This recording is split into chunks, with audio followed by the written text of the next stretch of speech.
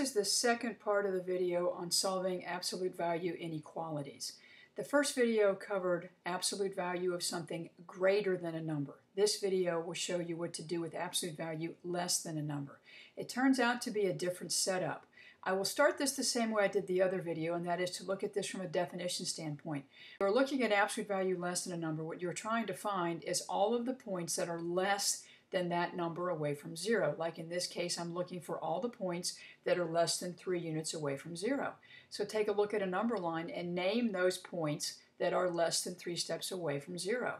Well, all of these numbers are less than 3 steps away from zero. Same thing going in this direction. All of these are less than 3 points away from zero. We have to decide what to do with 3 and negative 3, and since this is plain old less than, this is where we go with our curved parenthesis, and this right here represents all of the numbers whose distance away from zero is less than 3. Check it out. 2 is less than 3 steps away. Negative 2 is less than 3 steps away. But 3 and negative 3 are exactly 3 steps away, and that's why we have the curved parentheses. Back in the old days, we were using the open circle on this, which, as I said in the other video, there's nothing wrong with that. It's just that the parentheses leads better to the interval notation. So there's 2 ways to write this inequality. One is to actually write it out as x greater than negative 3, and at the same time, we're looking at x less than 3. Now that way sets us up to follow the same 2 cases that we did for greater than. But it turns out there's an easier way to do an absolute value less than. Instead of thinking of this 2 separate inequalities, I want to think about it this way. Take a look at what's been shaded. What we've shaded is between negative 3 and 3. So where is x located? Between negative 3 and 3. Now this inequality, this is known as a compound inequality, is actually a shorthand way of writing this. Because if you just look at this part, pretend this isn't here. What does that say? X less than 3. That's this right here. Let's erase that and then scribble out this and see what this says. Now this says negative 3 less than x, but if I read it this way, this says x greater than negative 3, which is what that says.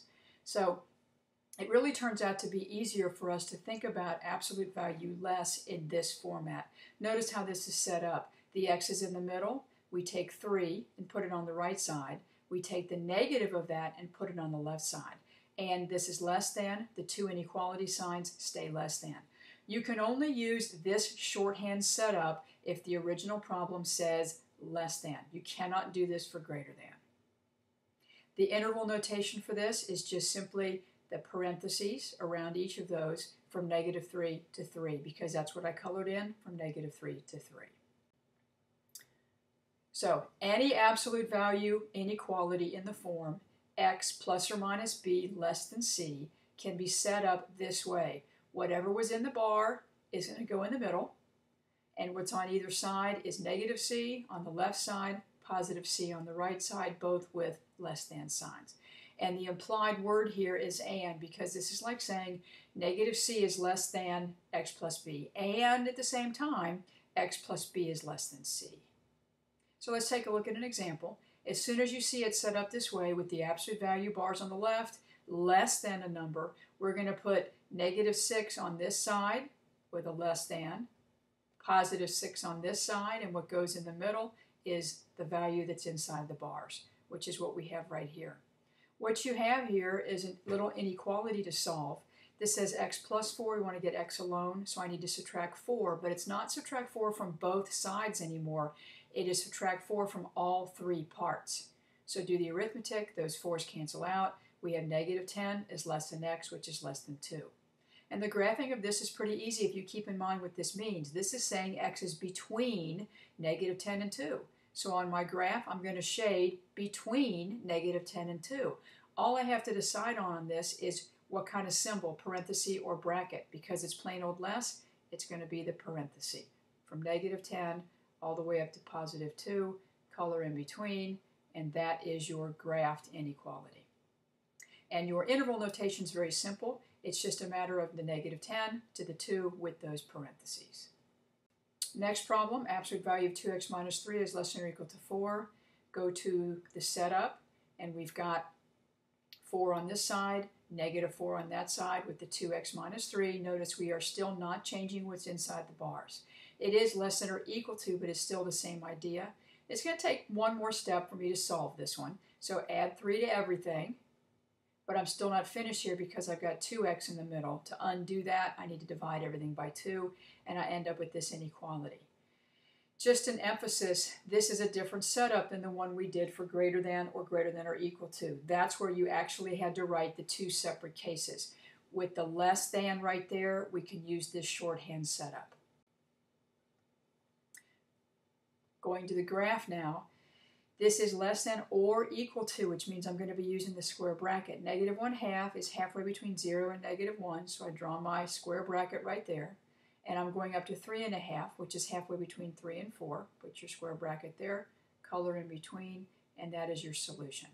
When you go to write your interval notation, you're going to have the square brackets around there, negative 1/2, comma 3.5, which indicates we're going to shade between negative 1/2, 3.5, including the negative 1/2 and 3.5 because of the square brackets. If you saw the first video, you realize that you cannot set up your cases or set up your problem until the absolute value bars are alone. Well, they're not alone here. This is negative 3 times the absolute value. So to undo that, I need to divide both sides by negative 3. Remember also, when you divide by a negative, your inequality sign will change. So this became a less than. Then do your arithmetic. The negative 3's cancel, giving me the absolute value of x plus 7. Negative 9 divided by negative 3 is positive 3. Because that's less than now, I'm looking at that, not at the original, looking at that less than, that says I can use my little shorthand, put the negative 3 in the front, the 3 in the back, solve this by subtracting 7 from everybody, which gives me this inequality. Negative 10 less than or equal to x, which is less than or equal to negative 4, means I'm going to shade in between negative 10 and negative 4 using square brackets because that's less than or equal to. Incidentally, when you do these graphs, you want to be sure you are putting your bracket or your parenthesis right on that line and then color in. I have seen people do this, pretending it's like from 5 to 8, putting the parenthesis like here and here. Well, that's like 4, 5.5, 8.5. So be sure that you put it right on the line that's on the number line. The interval notation for that will just be bracket negative 10, comma, negative 4. There are some special cases we need to talk about. Since absolute value cannot be equal to a negative, that means absolute value cannot be less than a negative. So when you see as you have the less than a negative idea, that tells you this is not possible, and we say no solution. Doesn't matter what this is as long as this is absolute value. If this is a less than sign or a less than or equal to sign, and it's a negative over here, you're going to have to say no solution. If it is a greater than sign here, this is a different story. Since absolute value is always positive, an absolute value equation with greater than a negative will give you the solution all real numbers. And the reason is, no matter what number you put in here, even if you put a negative in here, let's say you put in a negative 10. Negative 10 plus 7 is negative 3, but the absolute value of negative 3 turns it into a positive value. So this left side will always be a positive value. And that positive is always greater than any negative. So with that, you're going to say all real numbers. So here's just a little conclusion on the special cases. If it's absolute value equal to a negative, you say no solution. Absolute value less than a negative, you say no solution. Absolute value greater than a negative, you say all real numbers. And one other thing to comment on, in case you didn't see the other video, this rule, all these rules I've given you are based on this absolute value being on the left side.